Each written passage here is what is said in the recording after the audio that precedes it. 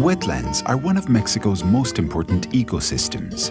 Among them are mangroves, known for their natural riches and for the environmental services they provide. They act as transition zones between marine and continental ecosystems and are a natural protection barrier against hurricanes, storms, or the impact of surges.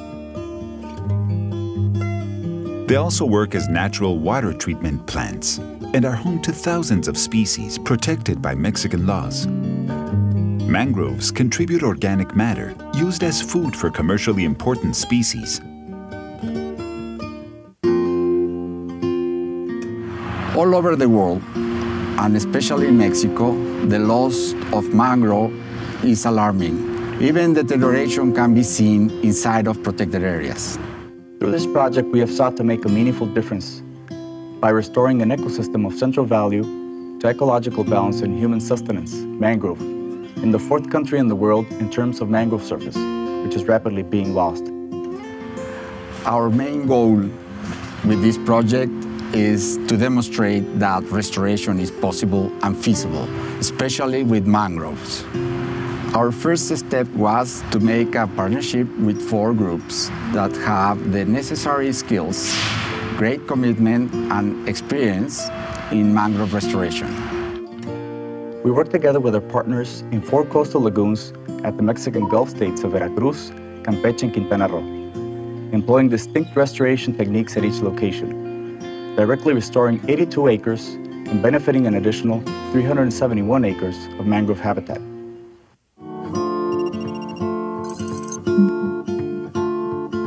In 1983, on the mangroves adjacent to the Tampamachoco Lagoon, construction of what would become the main energy generation complex in Mexico began.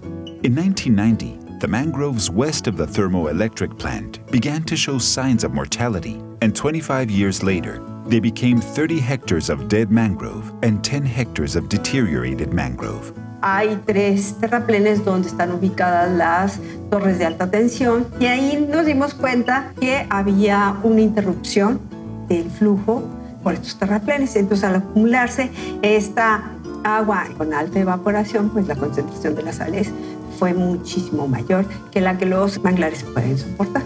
Lo que se decidió fue hacer una serie de canales que atravesaran estos terraplenes. Lo que urgía era abrir los canales para restablecer el flujo hidrológico, pero también ir viendo el proceso de recuperación. Esta vegetación ha duplicado y casi triplicado su altura a partir de la apertura de los canales.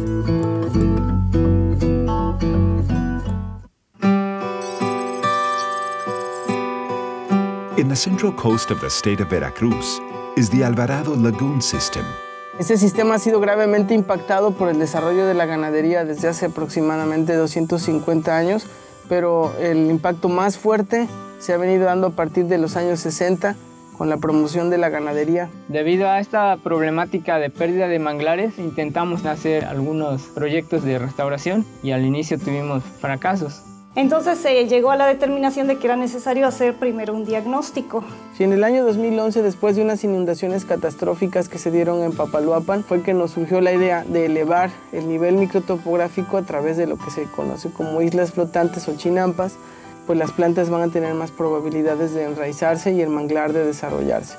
Esta es la reserva ecológica de los Canates. Aquí no había mangle y a partir del 2009 nosotros empezamos a aplicar distintas técnicas, siembra directa, técnica Riley y posteriormente las chinampas, ¿no? Que es lo que más éxito nos ha dado. A lo largo de 5 años pues ya hemos podido ver cómo el paisaje cambió y el manglar pues, se está recuperando nuevamente.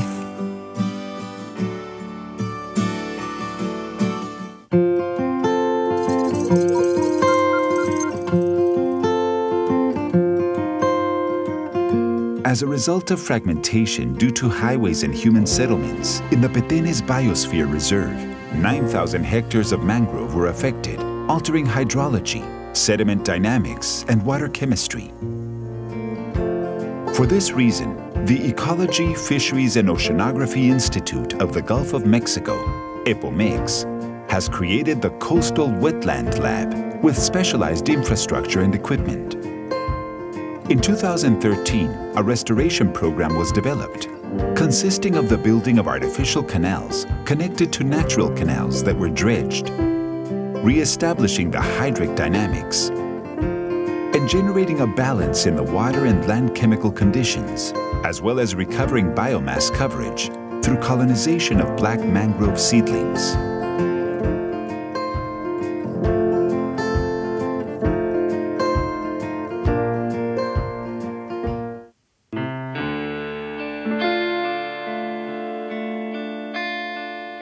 Casuarina equisetifolia, better known as Australian pine tree, is a tree originated in Oceania and Asia, introduced to our country for urban green areas and beach erosion control. However, due to its high growth rate, reproduction, and competition, today it is considered a plague affecting the coasts in the Gulf of Mexico. Esta especie invasora produce sustancias químicas que inhiben el crecimiento y el desarrollo de las semillas y las plántulas del manglar. Since 2008, the Flora and Fauna Protection Area of the Nichupté Mangrove in Cancun developed ecological restoration programs in the protected natural area. A part of this ambitious project seeks to control and eradicate casuarina to repopulate with mangroves' native species. No es tirar por tirar, es ver, analizar y cuidar el medio ambiente. ¿Qué vamos a ganar o qué va a ganar la sociedad al restaurar los manglares? Va a ganar alimento, va a ganar protección. Los manglares protegen a las comunidades de muchos eventos climáticos. Va a ganar recursos maderables, recursos no maderables como la miel. De una manera o de otra nos va a beneficiar a los apicultores, a los pescadores y a todos. De ahí va a haber producción. In addition to the lasting ecological impact, we have had a powerful social impact by hiring and training members of the local communities to restore and educating them on the value of preserving mangrove. This knowledge has been disseminated within these communities, and they are now the best allies for our cause.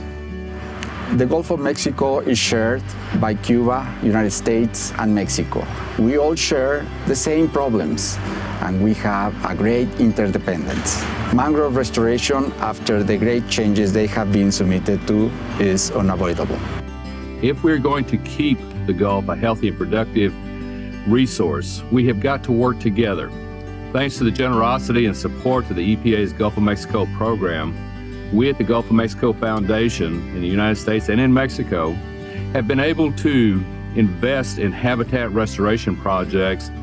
We have got to have this collaboration if we're going to keep the Gulf of Mexico productive and a valuable asset to our countries. En el mismo lugar ha habido un manglar durante 3.000 años y eso habla de una gran cantidad de interacciones biológicas. Restaurar el manglar no solamente es aumentar la cantidad de árboles y la cobertura y la cantidad de carbono que se produce ahí. La integridad del ecosistema es la interacción de todas y cada una de las especies que están ahí y qué es lo que le dan la riqueza al manglar. Tener un manglar en buen estado de conservación contribuye también a amortiguar los efectos del cambio climático.